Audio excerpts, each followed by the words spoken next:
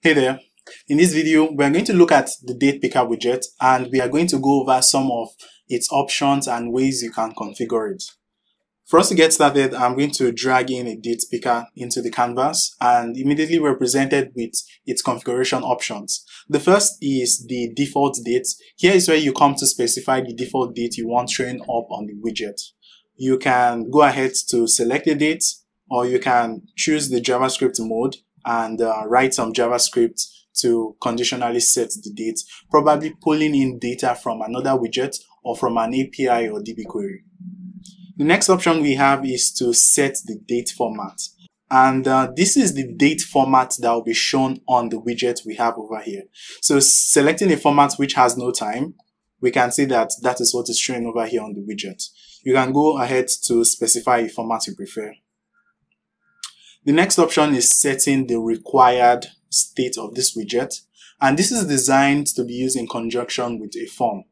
When this is set to true, form submission will be disabled until the user actually goes in to select a date. The next state we have here is the visibility of the widget, which can be set by turning on the switch, or you can go ahead to write some JavaScript to perform some conditional logic to set the visibility of the widget. And likewise, we also have the disabled state of the widget, which can be configured by turning on the switch or going to write some JavaScript to do the same.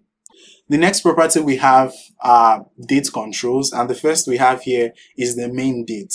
Selecting this property would disable every date up until the selected date. And going over here to take a look at the widget, we can see that all dates before the 23rd are disabled.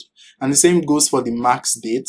Specifying a date would disable every date after the selected date. And we can see that all dates after the 26th are disabled on the Datepicker widget.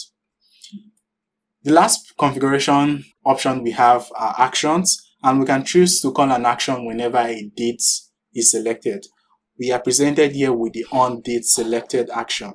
We can choose to call any of these actions listed here, be it API call, DB query, navigation, opening a modal, performing a download, any of these actions shown here, or we can go in to write some JavaScript to perform some conditional logic that we have designed to be performed whenever a date is selected using the Datepicker widget. So this has been the Datepicker widget, and I hope you found this video helpful.